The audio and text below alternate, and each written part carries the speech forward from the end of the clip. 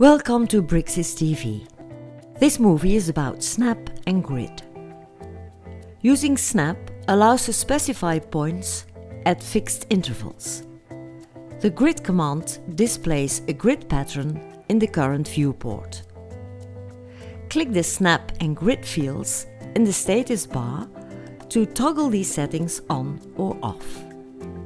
Or hit the F7 function key to toggle the grid display and the F9 function key to toggle snap on/off.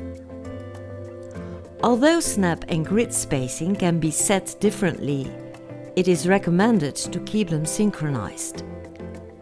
Let me show how this works. Let's set the grid spacing 25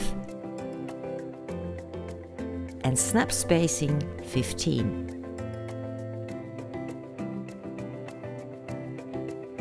When I draw some lines, the lines are drawn at the snap points.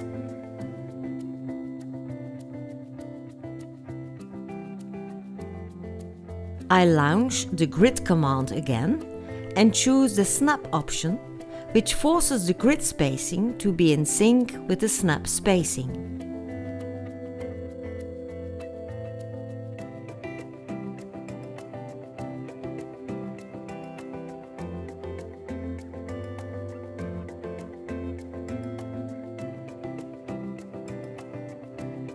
When I now change the snap spacing, the grid follows. Let's set the snap spacing to 10. I can now draw lines at fixed intervals of 10 drawing units. I'm sure the length of each line is a multiple of 10, but I don't know the exact length. Therefore, I set the coordinate field readout to relative.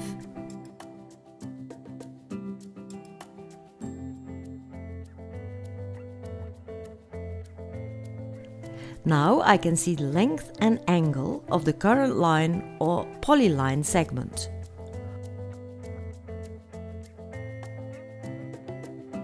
Or the radius of a circle. The appearance of the reference grid is controlled by a series of system variables. Right-click either the snap or the grid field in the status bar and choose Settings to edit these variables. You can control the color of the grid lines, whether the grid displays beyond the drawing limits,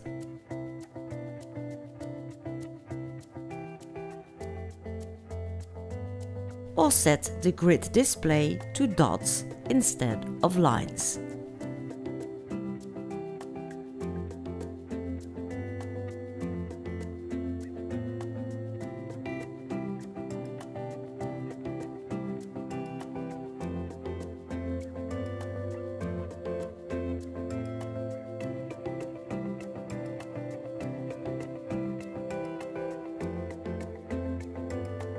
As you can see in the print preview, grid lines are not printed. Download the free trial version of BricsCAD at www.bricsys.com and check it out for yourself.